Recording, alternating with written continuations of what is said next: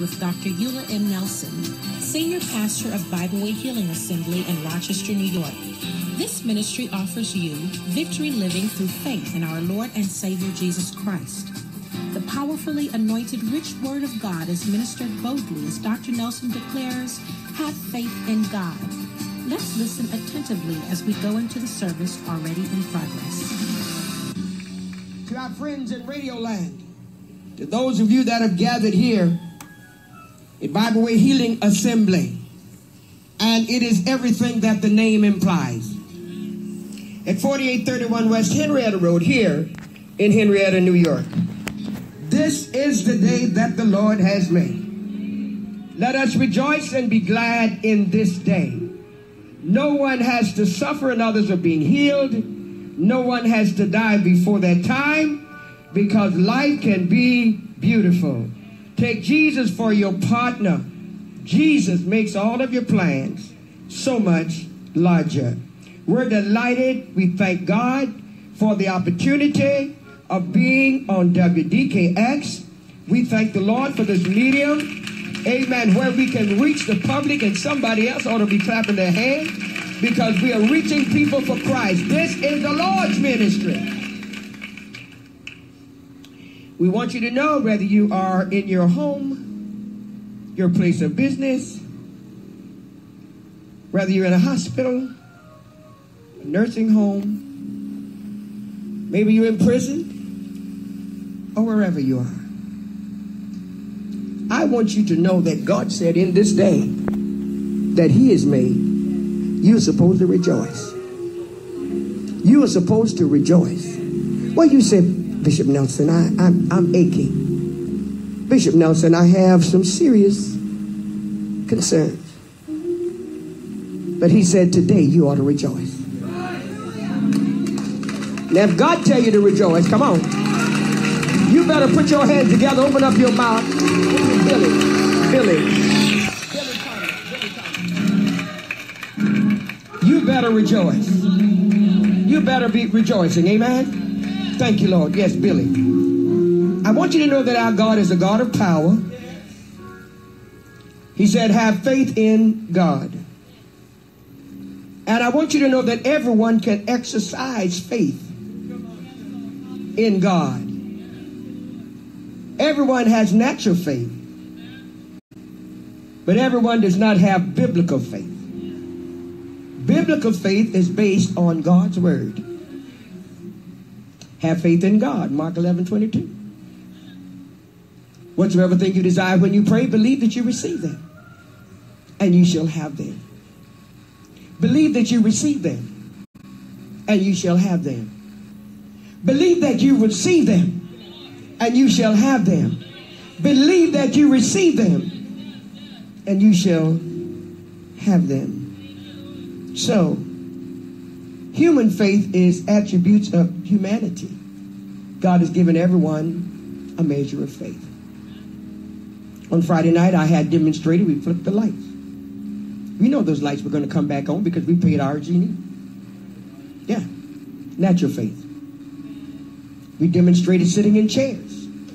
I don't think anyone pressed on the chair before you sat in here. You knew the chair was going to hold you up. That's natural faith. But when my husband was about to die in the hospital, and the doctors giving him up, he passed out, lost consciousness. When Satan tried to make me think he was gone, I stood on the word of God. And I believe what I said. Hallelujah. It's called say it faith. And I spoke it in the name of Jesus. Believe it in the name of Jesus.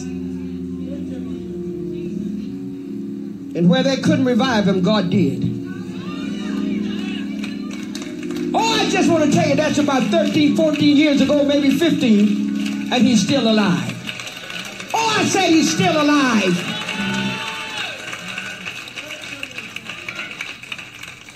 Biblical faith is based on the word of God. In your case, right now, if you will believe, it is possible. For all things are possible to them that believe that all things are possible. When you believe God, you say what God said. You acted.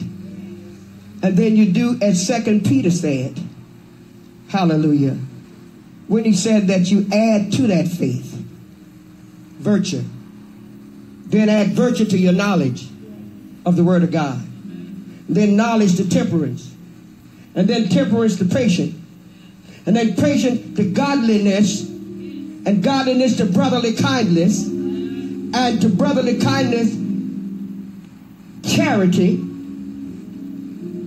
And if these things be in you while you're speaking, the Bible said, you shall not be barren. That means you will not be without what you ask God for. You will not be empty. You will not be barren. But he said that you will be fruitful in the knowledge of Jesus Christ. You'll be able to walk up here and testify. We got a testimony right now. Here's a mother whose son fell, I believe I got the message that he fell on the job. Fell outside. Come on here and testify. But somebody told me when the doctor, somebody said he had 2 tumors on the brain. 3? Yeah. But did he call you? You mean he can talk? But tumors on the brain? Well, really? Tell the people that. I thank God on yesterday, my daughter-in-law had called me, and she said, Mom, she said, I have some news to tell you. You don't know when I just called you, the first one I called. She said, I was at the airport, leaving, going to out of town to a class reunion, and I got a call from Tyrone said, Talani, I don't feel good. Something's going on.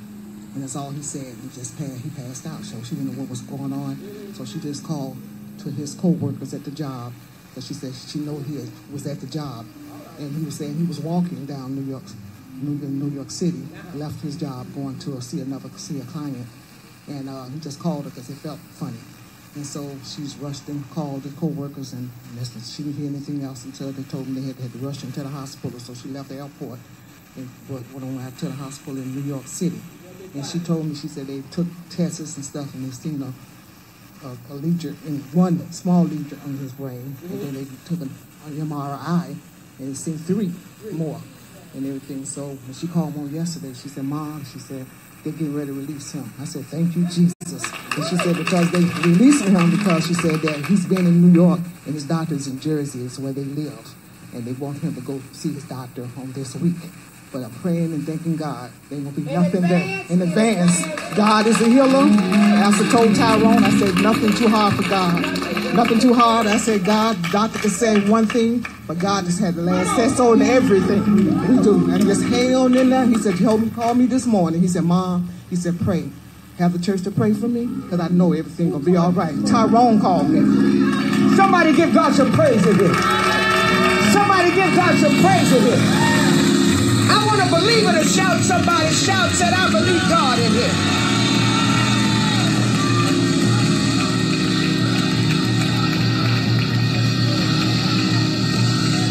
All the glory, all the glory, all the praise, all the glory, all the praise belongs to Jesus. My God. We got to go with this broadcast. We can tear it up right now. So I was going to have 3 or 4 people that delivered from cancer, but we can't do it right now. We're going to move on. We got a speaker here. But we want you to know, I want you to know, Sister Minister Joyce Petaway.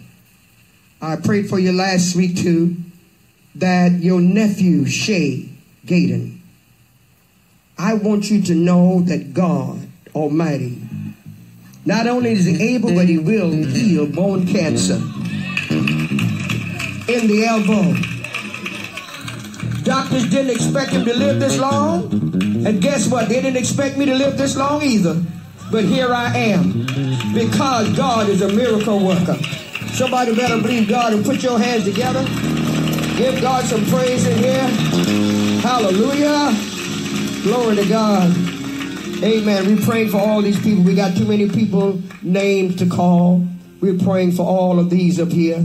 All of your prayer requests are being prayed for right now. Mother Polly in Buffalo, God bless you. Her son, let me tell you, young people live right. Old people are living longer and younger people are dying now. And I prophesied this a little while back. Listen to me. This young man was at his mother's birthday party, sitting up there strong and healthy. But 4 days ago, he passed away. Listen, get your house in order. Get your house in order. There's no God like Jehovah. No God. And he's coming soon. We're praying for those at school for with our dear sister and Principal Jackson there. We're praying for all of you, the parents whose children attend that school and the children. Amen. Now, Lord, in Jesus' name, stretch your hands this way. You got somebody need prayer, you just stretch your hand out. Believe God, get that cell phone if you got to call them and let them hear this prayer. But look at God. Move into Jesus. We thank you, Father, because we're able to come, you said, to the throne of God. Thank you because you're a God of mercy. We come because we stand in your stead. I, as your extended hand through this radio, hallelujah, the ears of those that hear in the hearts. We pray. I rebuke Satan right now. Pray for healing. Pray against doubt, fear, anxiety, stress, insecurity. Then, Lord, judging, jealousy, and anger. Hallelujah. And sinning against God that will cause us not to be healed of our diseases.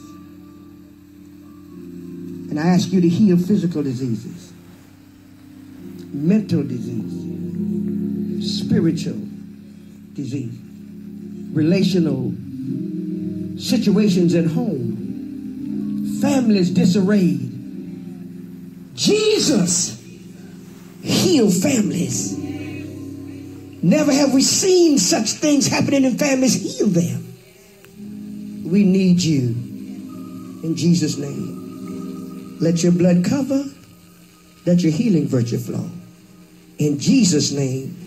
Saints of God, I want you to give a loud thank you to Jesus. Thank you, Lord. Hallelujah. Thank you, Lord. Hallelujah.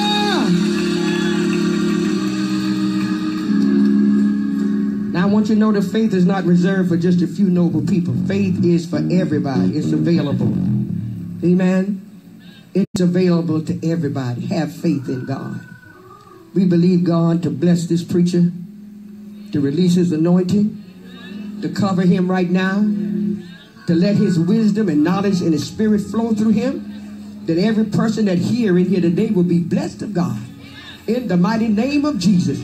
We do admit that we are in an atmosphere of expectancy. We do admit that the anointing is here. So we release into your hands Elder Ronald House, my son. Amen. From 17 years old until now. Thank God for him. Let's put our hands together and say, preach. Elder, preach. Elder House. Come on, Osaka.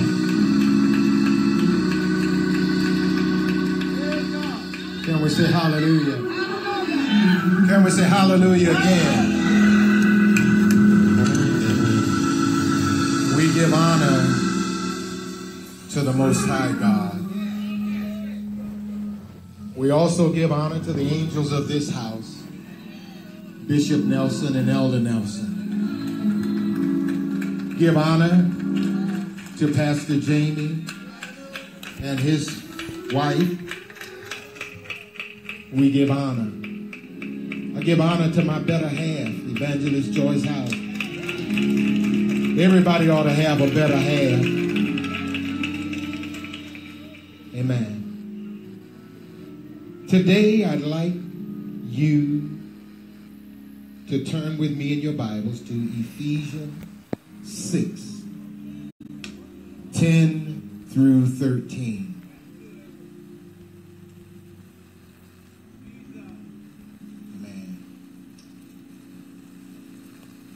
I'm going to try to hold myself together because you in Radio Land have no idea the power that's flowing through. The power that's flowing through this place, the anointing and the God anointing that is moving up and down these aisles. Ephesians 6, 10 through 13. This is Paul talking. He says, finally, my brethren, be strong in the Lord and in the power of his might.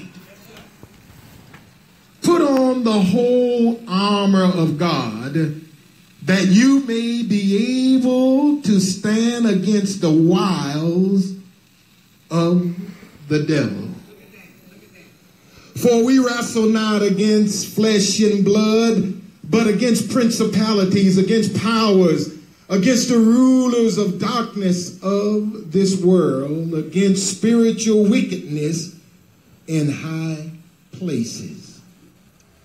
Wherefore, take unto you the whole armor of God, that you may be able to withstand in the evil day, and having done all, stand.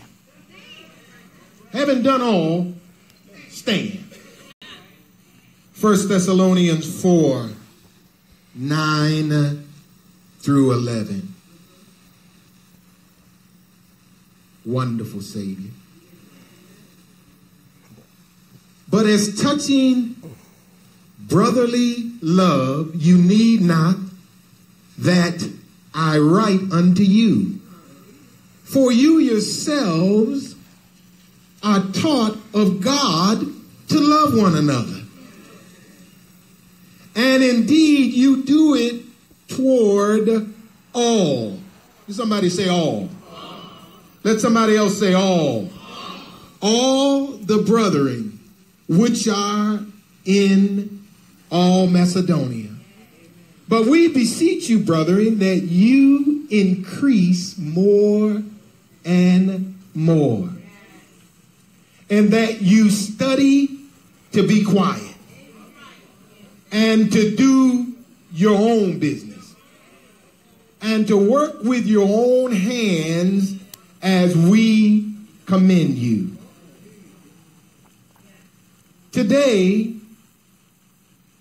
I'd like to use a simple subject. Tighten up. Tighten up. You may be seated. Tighten up. The word tighten up means stop playing. Get it together. Keep your actions in the middle of the road. Your words are not matching your confession. You are acting and talking reckless. Stop it. Stop it. Tighten up. It is now that we are in this last stage before the coming of the Lord. This is not a game. We are at war. We are fighting an enemy who is determined that you are not going to heaven.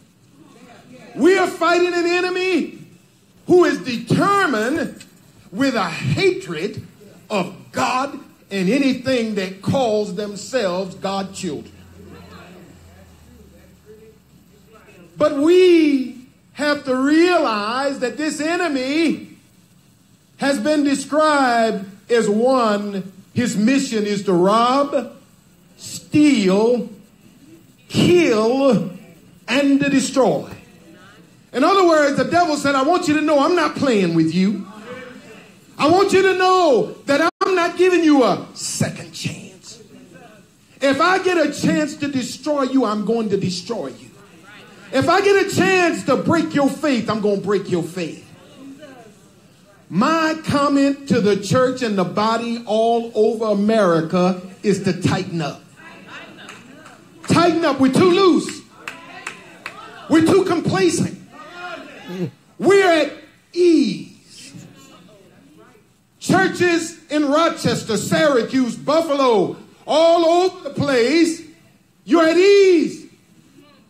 But I send you this message from heaven on high. Tighten up. Get it together.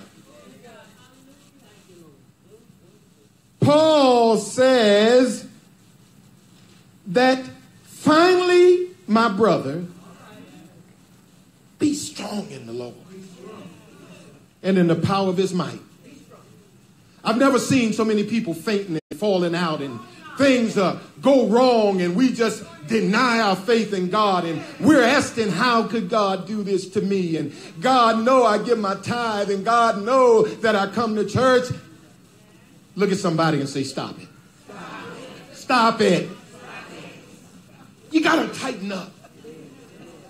God said, how can you embarrass me in front of your enemy and my enemy? How can you allow Satan to sit back and laugh and you saying, where's God? I thought God was going to be there for me. I thought he said, finally, my brother, be strong in the Lord.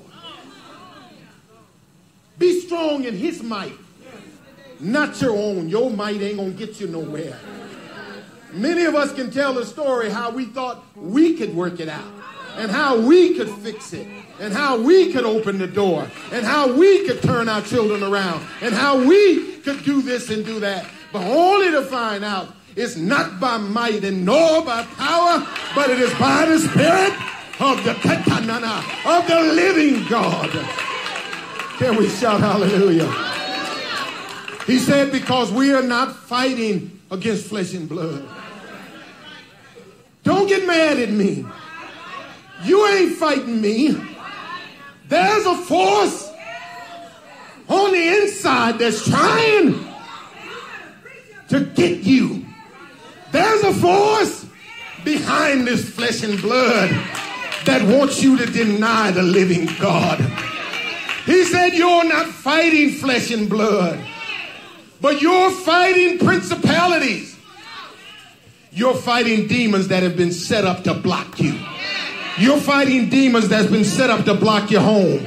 You're fighting demons that's been set up and assigned to block your church. You're fighting demons that's been set up and assigned to block you and your children.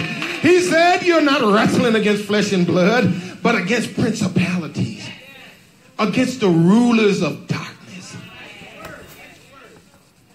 Satan said, God just moved the hedge from Job. Don't let everything turn out beautiful for Job, and Job gonna curse you to your face. He said the rulers of darkness are coming after you like you never dreamed. I'm seeing things now that I've never dreamed that I would see. Never dreamed that I would see. But now God is saying, I need somebody to tell my church to tighten up. I need somebody to tell my church to be strong. I need somebody to tell my church to cut it out. And I'm not just talking about Bibleway. I'm talking about you who name the name of Jesus. Cut it out. Glory. Quit it. You are royal priesthood. You are chosen people. You will be known as God's elect. He said, and then spiritual wickedness in high places. There are devils that are assigned to discourage your faith. Assigned to make you call God a liar. Assigned when the barrel is low. Assigned when things don't go just like you want them to go. They're in high places doing everything they can to touch you and to take you away from the love of God. But Paul saying here that you and I must pull it together. There's a group of men would come together and they'd talk about breaking out.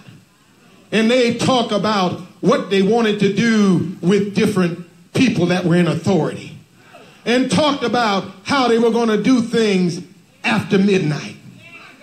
But then those who had their act together, those who realized that only God and God alone can fix it, would walk by. They didn't have to have no long conversation, but they look them right in the eye and they say, tighten up. Tighten up. Get it together. Tighten up. You think your family the only one got problems? Tighten up. You think your children the only one doing stuff you don't like? Tighten up. You think your church is the only one with issues? Tighten up. Shout hallelujah.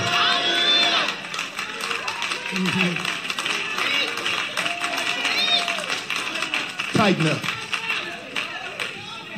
You don't need nobody to tell you, you so wrong. Ooh, why are you saying that? Just walk past them and say, tighten up. Tighten up. Tighten up. Here now, the Bible talks about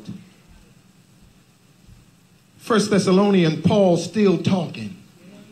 And he says, let me tell you about brotherly love. He said, you know that God wants you to love everybody. He said everybody. You can't have your picks and chooses. I'm so glad I don't talk to a whole lot of folks about anything. My wife will tell you, I go through the house all day. I'm in my prayer closet. I'm somewhere. I don't even talk to the kids some days. You know why? Paul said, I'm determined to know nothing among you.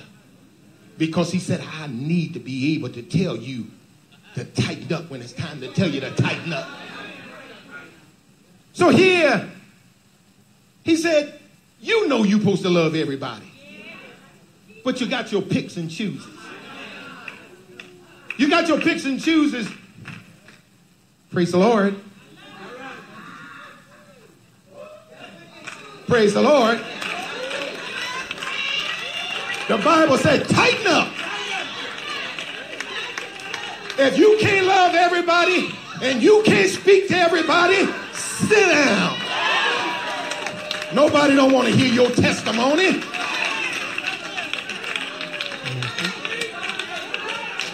Let me tell you something. This place is so anointed today till this preaching is easy for me. Here. We'd be riding down the street and somebody blow and I'd blow back. My wife said, who is that? I said, I don't know. But I said, I want them to know if they blew at me, I'm blowing back at you. Some people walk around and won't talk to folks like you hurting somebody. All you showing is how immature you are. All you showing is you don't have it together yet. All you showing is that you need to tighten up. You need to stop playing with yourself. Stop playing with yourself. People come to church, they got real problems.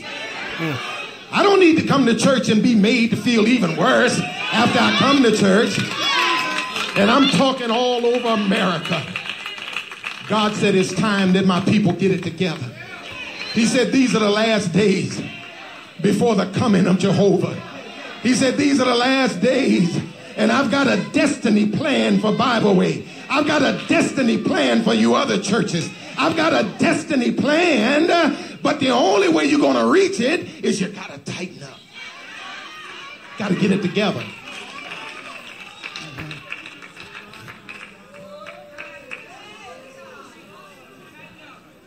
We thank you for listening to Living by Faith broadcast today. If you would like this message in its entirety, write to Dr. Eulah M. Nelson Ministries, Post Office Box 39, Henrietta, New York, 14467, or you can call 321-0090. Join Dr. Nelson in service this week. Sunday morning worship begins at 11 a.m. and miracle and deliverance services are held Sunday evenings at 6 p.m. All services are held here at the Bibleway Healing Assembly, 4831 West Henrietta Road in Henrietta, New York. For more information or transportation, please call 321-0090. And don't forget to write to Dr. Nelson this week. Let us rejoice with you about the great things God has done for your life. When writing, consider sending a love gift to help spread the gospel of Jesus Christ. This ministry is supported by Dr. Eulah M. Nelson Ministries and you, our listening partners. You may send all U.S. mail to E.M. Nelson Ministries, Post Office Box 39, Henrietta, New York, 14467. Until next week, friends, remember the words of Jesus in the gospel according to St. Mark 11:22. Have faith in God.